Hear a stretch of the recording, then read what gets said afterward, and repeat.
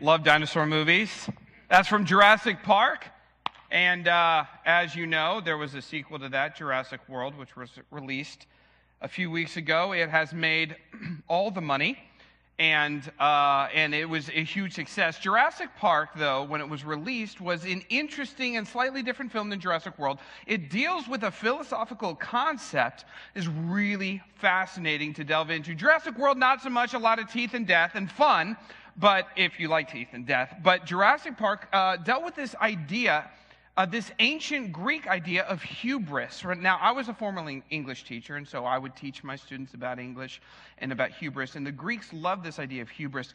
Here's the definition of hubris. It's excessive pride or defiance leading to a tragic downfall. And Jurassic Park kind of explored this idea. What happens when humanity gets a little too big for our britches, where we start to control things we got no business controlling, and we try to think that we're in control of everything, but in reality, we can't control everything. That's what hubris is. And of course, it leads to the destruction of many characters, including a lawyer on the toilet eaten by a T-Rex. And I think we can all agree, as Americans, that what movies need more of, we need more evil lawyers being eaten by T-Rexes on toilets. That's just what we need as a people group, I think, in general.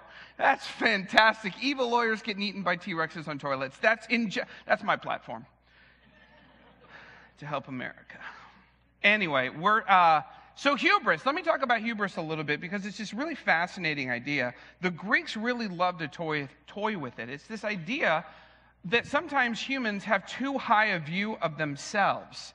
And if you think about it, some of the most famous characters in cinema and in filmography have centered around this theme of hubris, which is excessive pride that leads inevitably to some tragic downfall. If you think about it, some of the most famous characters in movies, there's Walter White, of course, who tries to control everything, and it spirals out of his control from the television series Breaking Bad. There's Scarface.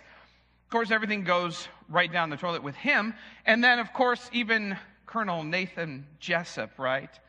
Did you order the code red? You can't handle the truth, right? That's what these are men who deal with the concept of hubris, trying to control everything, thinking they're more powerful than they are, and it always leads to an inevitable tragic downfall for these characters, because that's what the Greeks are trying to say. If you think too high of yourself, it will end badly. But it's not just literature. Oh no, lest you think that it's simply literature or stories of human invention in which excessive pride that leads to downfall happens. We have real-life examples in our world. A couple of years ago, the Niners were really good. Not anymore. They are really, and they made it to the NFC Championship game, if you recall, against their arch nemesis, the Seattle Seahawks, and it was a bloodbath. The whole game, it was just terrible. It was just people dying on the field. It was broken legs. It was crazy. And so at the end of that game, the Niners had a chance to win, and they had a pass to their primary wide receiver, and the Seattle Seahawks top corner, a guy by the name of Richard Sherman, tipped the ball. It was intercepted. The game was over. And right after that came one of the most incredible sports interviews in the history of sports interviews. We're going to play it just as a point of reference. Let's take a look. Let's send you down to the field and Aaron Andrews. Joe, thank you so much. Richard, let me ask you the final play. Take me through it. Well, I'm the best corner in the game. When you try me with a sorry receiver like Crabtree, that's the result you're going to get. Don't you ever talk about me. Who was talking about you? Crabtree, don't you open your mouth about the best. Or I'm going to shake it for you real quick. LOB. All right, and Joe, back over to you. All right, well, we saw. Oh, that's glorious. That is fantastic. Who is talking about you? I love it. Aaron Andrews, fantastic. Now, we can all agree, right, and that's arrogance, that's pride, right? That's hubris. We can all kind of see this, right? We're going to talk a little bit about this this morning, and of course, that is pride, that is hubris, that is arrogance. But if that's all that our definition of pride encompasses, then unfortunately, we've set our bar so low, or I guess high, that we're all safe. Because unless you make a game-winning athletic feat and then boast about it braggadociously in front of a national TV audience of 60 million, then you're safe. And apparently only a few of us in this room can probably even accomplish that. So, and we're going to talk a little bit about a story where Jesus is kind of going after that attitude, but you're going to see a little bit more that Jesus doesn't just go after that attitude. Jesus is going after something much, much more. Now, there's this moment in Luke 18 where Jesus actually encounters people who have the kind of spiritual braggadociousness of Richard Sherman. They are arrogant, they are cruel, and actually Luke begins the story by even setting up the story saying, to some who were confident of their own righteousness and looked down on everyone else, Jesus told this parable. It's as though Luke is saying, hey, there was this group, and they were kind of like Richard Sherman, and Jesus went after them this way. This is what Jesus says. 2 men went up to the temple to pray, one a Pharisee and the other a tax collector. Now, let me pause here, a little cultural context. I know this is difficult to believe, but people who took taxes from common people for the government were not liked in the ancient world. I know, tough to imagine. They weren't only just taking people's money. Of course, they were agents of Rome, this evil, oppressive empire that had held Israel under its thumb for a generation. So it wasn't just that. They were also traitors to their own people, religious traitors, political traitors, traitors of all sorts. So Jesus is making a point here. Religious leader and a tax collector. The Pharisee stood by himself and prayed, God, I thank you, I am not like other people, robbers, evildoers, adulterers, or even like this tax collector. I fast twice a week and give a tenth of all I get. But the tax collector stood at a distance. He would not even look up to heaven, but beat his breast and said, God, have mercy on me, a sinner. And then Jesus says this, drops the mic. I tell you that this man, rather than the other, went home justified before God. For all those who exalt themselves will be humbled, and those who humble themselves will be exalted. These are Jesus' words. If you exalt yourself, you will be humbled. You've got 2 options, humble yourself or humiliation. Peter puts it this way in 1 Peter. He says, God opposes the proud, but gives grace to the humble. Now, I don't know about you, but it would be nice in my life if the maker of heaven and earth were not opposed to me. If God opposes, this is the kind of attitude Peter says where God says, I'm going to go after that person with my nukes. I don't want to be that person. If God opposes somebody, that's probably not going to end for that somebody, right? So it probably shouldn't be me. God opposes the proud. Okay, so maybe we should take a look at that. Jesus puts it in this perspective. He says, if you exalt yourself, you'll be humbled. Now, again, if we're like Richard, well, that's for people like Richard Sherman, right? That's what that is. But again, let's talk about this. If you're arrogant, if you're braggadocious, if you struggle with this, I've made a nifty diagram to help explain where the thought processes are for people who are proud. Here it is. This is. So there it is. If you're arrogant, where are your thoughts? Where are your thoughts? On yourself. You. Right? This is the danger of pride. This is the danger of hubris. This is the danger of this kind of thing. But I'm going to point this out. Having too high a view of yourself is one manifestation of this. But ironically and weirdly enough, having too low a view of yourself has the same net effect. If you are incredibly insecure and have incredibly low self-esteem, you also will think of yourself all the time. It has the same net effect. So perhaps, looking at this, let me show you an example in a second, but thinking too highly of yourself has the same net effect as thinking too lowly of yourself. In the end, you're both preoccupied with who? Yourself. Weird, but true. There's another moment in Luke 8. This is not a story that Jesus told, but a story that Jesus lived. He's on his way to a blockbuster miracle. A religious leader whose name is Jairus has a daughter who's 12, who's dying, and he is coming to Jesus asking for help. This is a big deal because the religious leaders are actually asking for Jesus' help, saying you could probably help. This is a big deal. And in the middle of this, in Luke 8, this is what happened. Now, when Jesus returned, hold on, let me get to it. Now, when Jesus returned, the crowd welcomed him, for they were all expecting him. Then a man named Jairus, a synagogue leader, came and fell at Jesus' feet, pleading with him to come to his house, because his only daughter, a girl of about 12, was dying. As Jesus was on his way, the crowds almost crushed him, and a woman was there who had been subject to bleeding for 12 years, but no one could heal her. She came up behind Jesus and touched the edge of his cloak, and immediately her bleeding stopped. "Who touched me?" Jesus asked. But they all denied it, and Peter said, "Master, the people are crowding and pressing against you." It's like Peter saying, "We're in a crowd. There's lots of people touching you, Jesus. That's what crowds are." But Jesus said, No, someone touched me. I know that the power has gone out from me. He pauses in the middle of this busy moment, getting to this miracle. Then the woman, seeing that she could not go unnoticed, came trembling at his feet and fell at his feet. In the presence of all the people, she told why she had touched him and how she had been instantly healed. And then Jesus said to her, "Daughter, your faith has healed you. Go in peace." Now, we don't have a whole lot of information. This is not the only time in the scriptures this story is shared. There's other instances. I'm not going to try to do too much pop psychology on this woman, but we know from other instances that she did not want to be noticed. She believed that there was this prophet named Malachi, and he had said that when the Messiah comes, the Son of God, the one who is the embodiment of God himself on this earth, the Messiah, the Savior comes, he will rise with healing in his tzitzit, in his wings, in the edge of his garment of his cloaks. And so she thought, if I could just touch the edge of his wing, the edge of his cloak, then I'll be healed, because I believe that Malachi is being literal here, that healing will come from this man, this Messiah. And so she believes that, and she touches, and then she kind of tries to slink away. And in the middle of this, Jesus kind of stops everything and calls her out.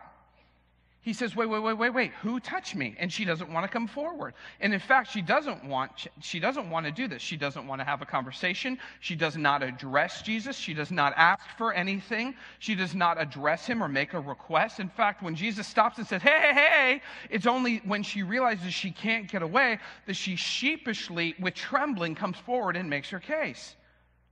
I guess you could say that she didn't really feel worthy to make a direct request. For whatever reason she didn't, I don't know what exactly it was. But again, thinking too lowly of yourself has the same effect as thinking too highly of yourself. Who are you thinking about the entire time? Yourself. Notice Jesus' response. Daughter. Not servant, not lowly commoner, not one who is ill-prepared or ill-fitting for a relationship with the Messiah. Daughter, your faith, your right theology has healed you. Go in peace with God, knowing that you're right. Daughter, your thoughts of yourself are all messed up. Daughter, who would deign to wake up a king in the middle of the night asking for a cup of water? No one in the kingdom save one, his child. This is what Jesus is saying. Daughter of God, daughter. There's a corrective. So if pride, again, what's her thoughts? Her thoughts are this, the same thing. People who have too low self-esteem, the same net effect. Too much thought on yourself. So if pride is too high a view of yourself, and if pride is also too low a view of yourself, then perhaps pride, correctly understood, could be this: just thinking about yourself too much. Because if you are thinking about yourself all the time, if you are constantly thinking about yourself, then who are you not thinking about? Right? Where is the Lord? Is the Lord in your thoughts? Does the Lord have any of your attention? Does he have your time, your dreams, your thoughts, your goals, your heart, your wishes, your dreams, your desires? Is there room? Or are those mostly centered around you? What you want, what you dream, what you desire? There's this moment in Deuteronomy, or again, early in the story of the people of God, where Moses pleads with the Israelites. He pleads with the Hebrew people who have been led out of captivity with all the miracles, with God's provision in his hand, in his deliverance, in his salvation. He's led them through the Red Sea. He's going to lead them to the promised land. And Moses is pleading with the people. He's pleading with them. And this is what he says. And I want to read this slowly because this has so much to apply to us. Moses writes this: "Observe the commands of the Lord your God, walking in obedience to him and revering him. For the Lord your God is bringing you into a good land, a land with brooks and streams and deep springs gushing out into the valleys and hills, a land with wheat and barley and vines and fig trees and pomegranates and olive oil and honey, a land where bread will not be scarce and you will lack nothing, a land where the rocks are iron and you can dig copper out of the fields." These images are a land of plenty. "And when you have eaten," and this is Moses, "praise the Lord your God for the good land he's given you. Be careful that you do not forget the Lord your God, failing to observe his commands, his laws, and decrees that I'm giving you this day. Otherwise, when you eat and are satisfied, when you build fine houses and settle down, and when your herds and flocks grow large, and your silver and gold increase, and all you have is multiplied, then your heart will become proud, and you will forget the Lord your God, who brought you out of Egypt, out of the land of slavery." Moses is pleading, don't forget. Don't forget. Because the tendency with comfort and with provision and living in a land of plenty is that you will forget. And not forget, obviously, they're going to remember the stories, but they'll forget, meaning it won't be in the center of their hearts. It won't be in the center of their dreams, their wishes, their goals, their desires, everything that motivates them. God will be relegated to second or third or fourth or 10th place instead of being the center. You will forget. You'll forget. Let me show you some examples about how this idea of pride resonates all the way from the beginning of the Bible all the way through. I'm going to show you two examples. They're bad examples. I'm going to show you a good example. Let's start with Genesis 3 and Adam and Eve, right? The opening story of creation and then creation of mankind. Okay, so the serpent, the tempter, comes to Eve. And the reason I've chosen this example mostly is because it's a woman. A lot of people think, oh, pride, that's a guy thing. And arrogance, maybe it is. I don't know. I'm not a sociologist or a psychologist. Maybe pride and arrogance is a male thing. But I'm going to show you that this idea of not putting God at the center of your thoughts and putting yourself at the center of your thoughts is certainly not a gender thing. It's a human thing. So in the middle of this, the serpent, the tempter, comes and says, did God really say you must not eat from any tree in the garden? Now, again, I'm not going to make you diagram the sentence, but this sentence has kind of two subjects. The main one, did God really say to you, participle phrase, right? So there's kind of these two subjects, God and you. Now, look at Eve's response. Well, we may eat fruit from the tree in the garden, but God did say you must not eat from any tree that is in the middle of the garden, and you must not touch it or you will die. Again, where's their focus starting to be on? It's a subtle shift, right? Did God really say to you, well, we and you? And then the serpent says this. Next slide. There's a not missing. You will not certainly die, said the serpent, for God knows that when you eat from it, your eyes will be opened and you'll be like God, knowing good and evil. Again, God's in the sentence, but it's twisted a little bit. No. God's withholding from you. He doesn't want you to become what you could have in you and you. And then the tragedy, the epic tragic fail that the Bible opens with is this. When the woman saw the fruit of the tree was good for food and pleasing to the eye and also desirable for gaining wisdom, she took some and ate it, and she also gave some to her husband who was with her, and he ate it. Now my question is, where's the blue? Where's God? Gone. He's not even in the sentence. And of course, the great tragedy of all this would be if Eve were just to say, time out. Listen, serpent, you make some great points. Love the tongue. I think you look great on my feet. But the point is, let me go ask God what he thinks. Find out his opinion, his heart, his thoughts on this. And then we'll get back to you. If he says it's cool, we'll totally eat. Or if Adam her helpmate, were to come in and say, time out, Eve, whoa, whoa, whoa. I know this does sound good, but let's go ask God. Let's just go to him and ask him, and if he says it's cool, we'll go. Let's just bring God into the conversation. The whole thing's avoided, right? But what's the point? The point of Genesis 3 is there is no God in the conversation. Because what are they thinking of? What's the center of their thoughts in their heart? Themselves.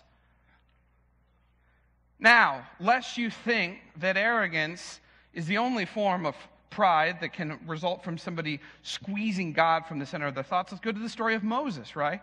You know the story of Moses. Moses, at one point in his life, was feeling pretty good about himself. He's the prince of Egypt. He's in control of a ton of stuff. He's given power, responsibility, right? He's feeling pretty good. And one day he finds out, oh my gosh, I'm a Hebrew. So he thinks, well, I'll lead the Hebrew people. And he's like, I will lead you. And then some guy's being abused. And he's like, I'll kill the oppressor. And he kills the Egyptian. The Jew, the Hebrew people are like, we don't want you as our leader.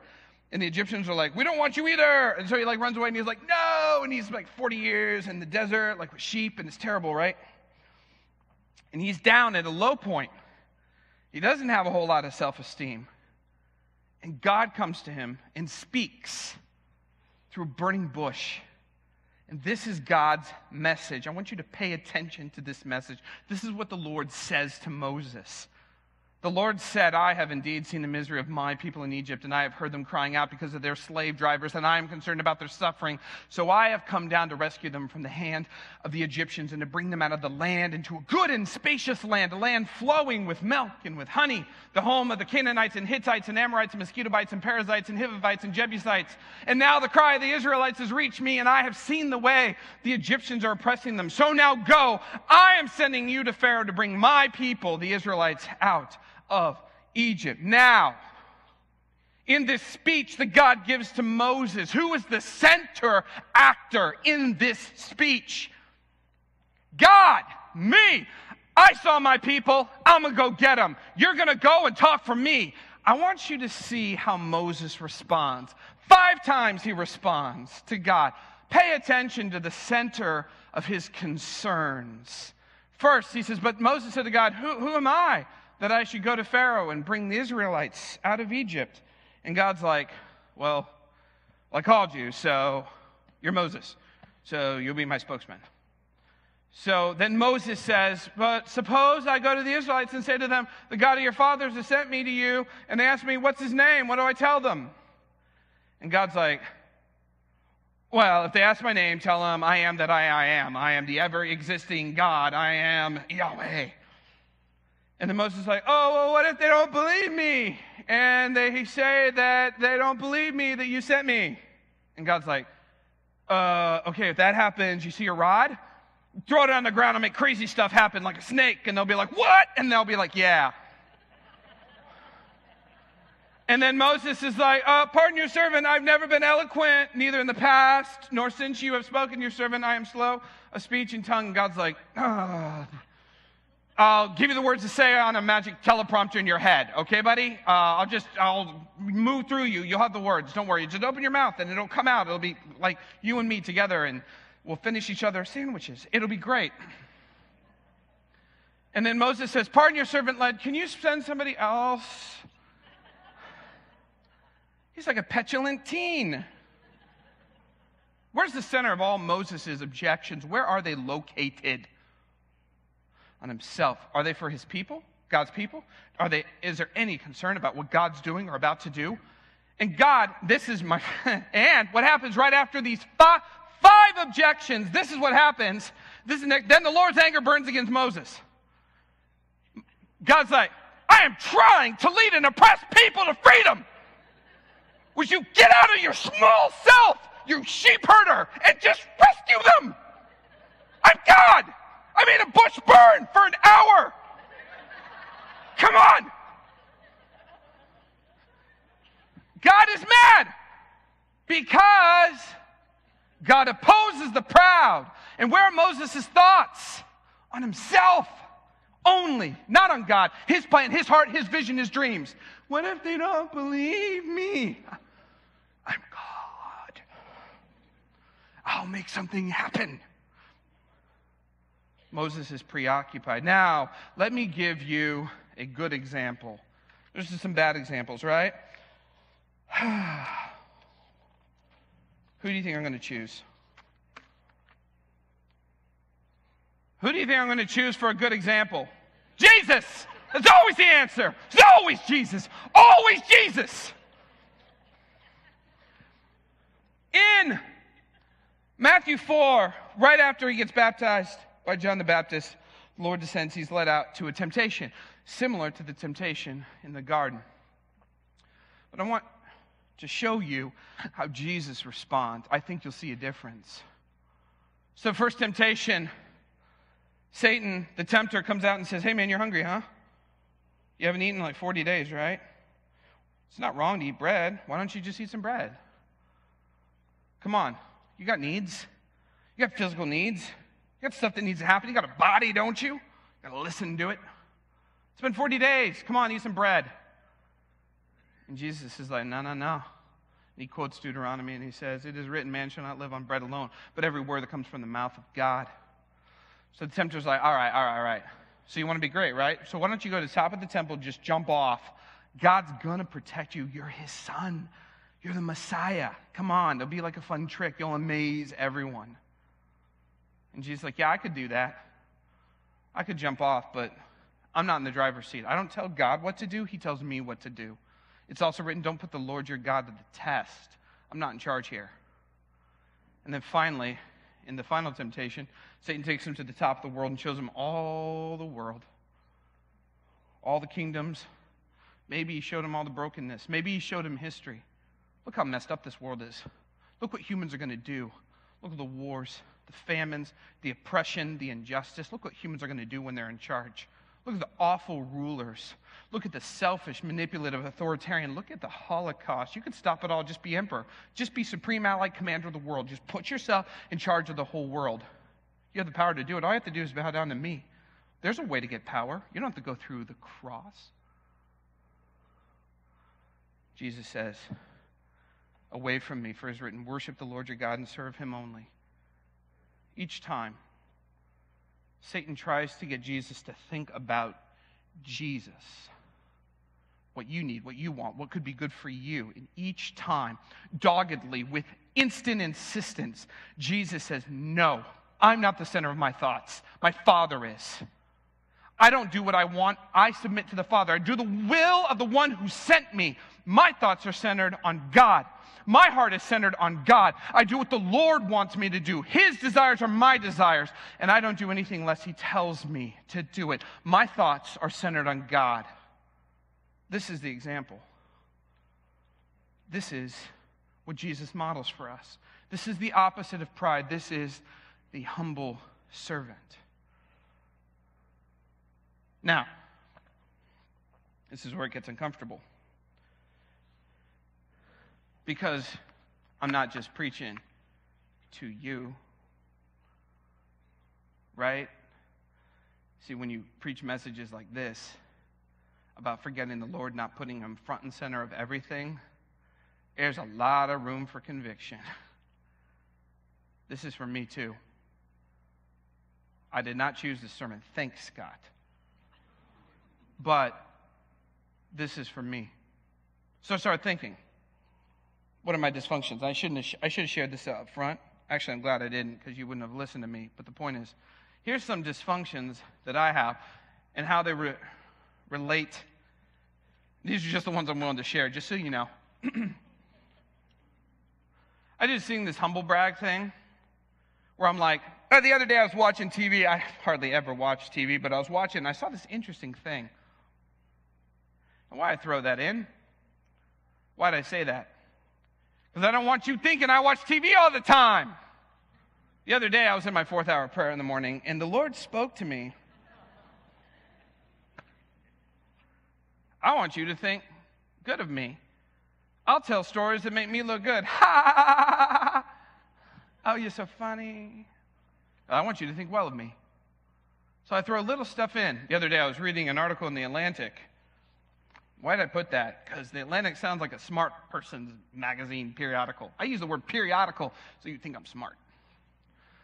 I was in the dentist, all right, and I had nothing to read. For a long time, I socially climbed. I would only affix myself to people who could get me up, up, up, up. Advance, right? I believed that the world was like the stock exchange, and I only affixed myself to companies that were going up toward an IPO. How's that, pride? Well,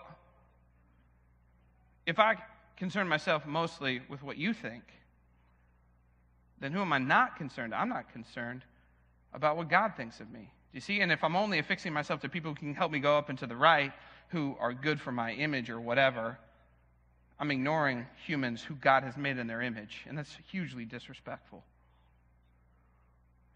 Or how about this, judging others? I'm awesome at this. Seriously.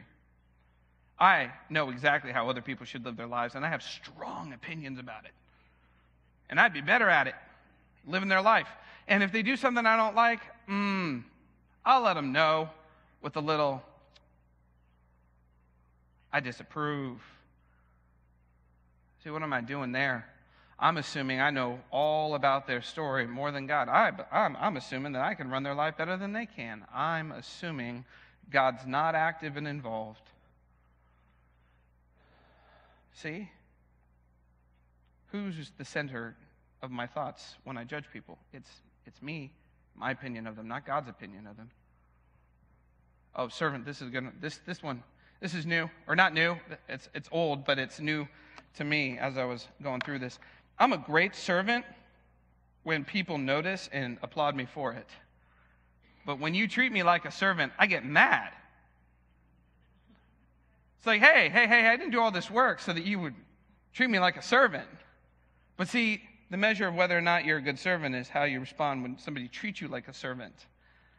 And I'm like, man, I deserve props. Look at all this work I did. I should get a medal. Not a big one, a small one, just a little one.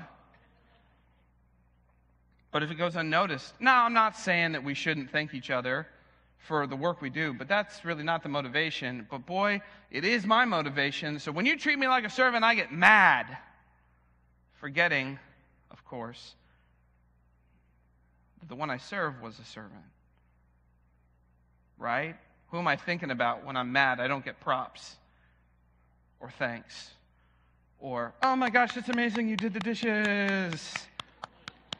Seriously, here's a plaque, Ha ha ha ha ha. And then this one, anxiety and worry. Anybody here worry? Anybody here a worrier? You're afraid to raise your hand. I get it. That was a joke, see? There's some people who just don't worry, right? They're just Bobby McFerrin, right? Don't worry, be happy. But then there's other of us who, like, anybody else, like, just worry about stupid stuff. Like, I shouldn't admit this. So they had communion over here, and I looked up at that giant cross, and I'm like, I am not taking communion at that side of the table because that thing will fall on crush meat, and I will die because I don't know what is how that is. I'm going to go over here where that looks safe. That's just drapery.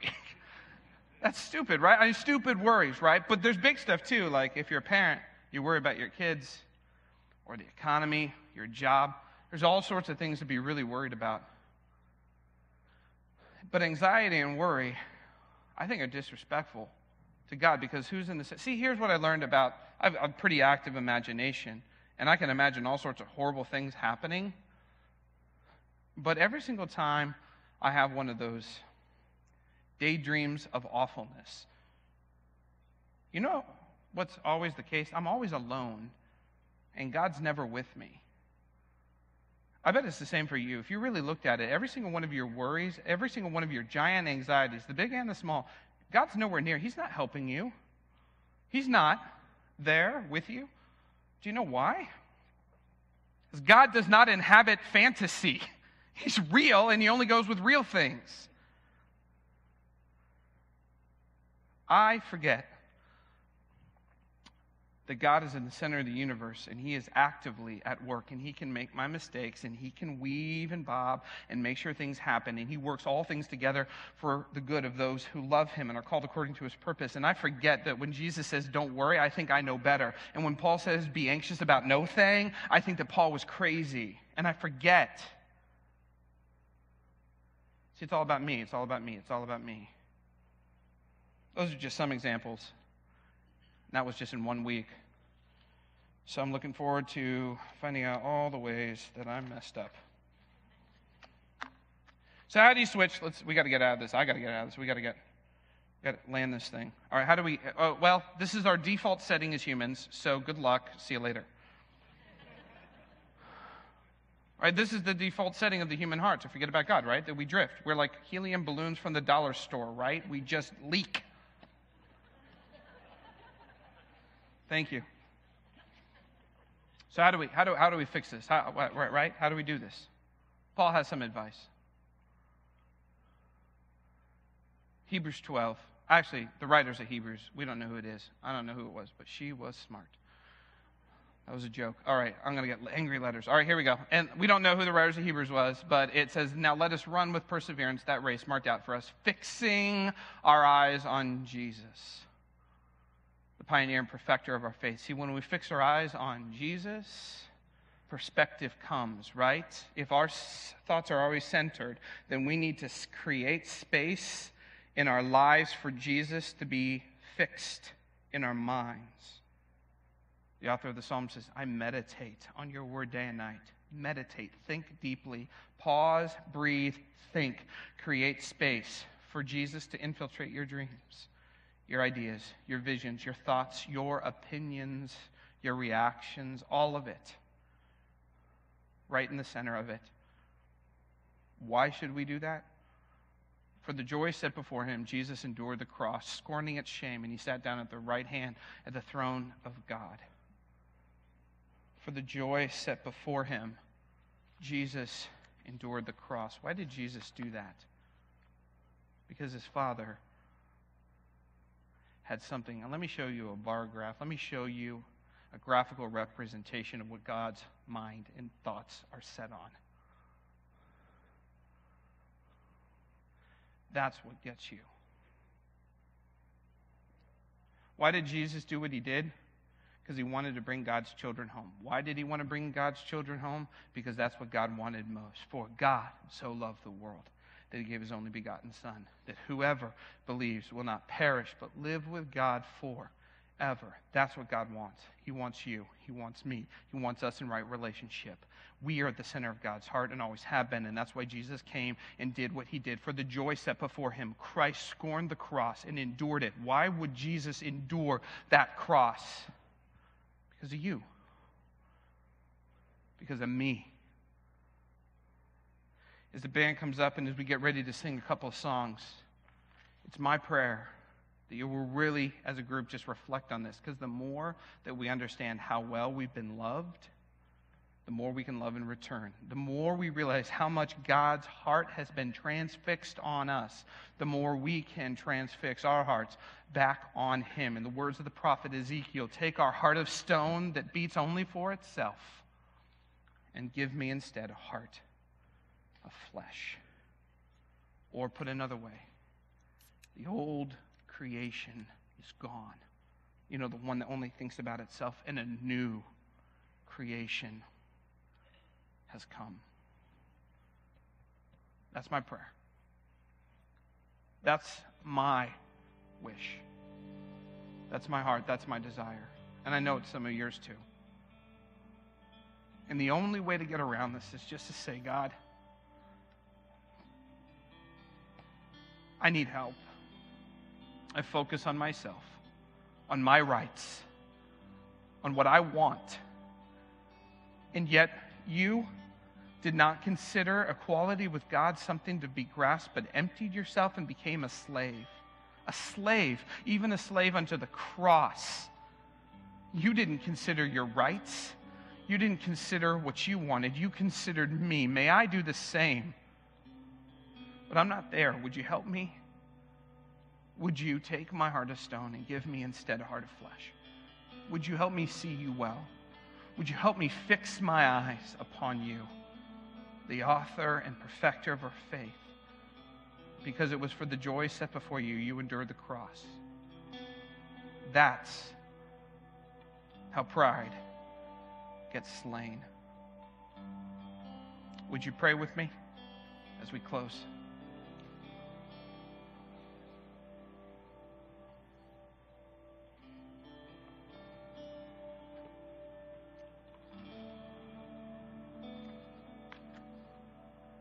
Heavenly Father, Jesus, I'm sorry for all the times I've been preoccupied with myself.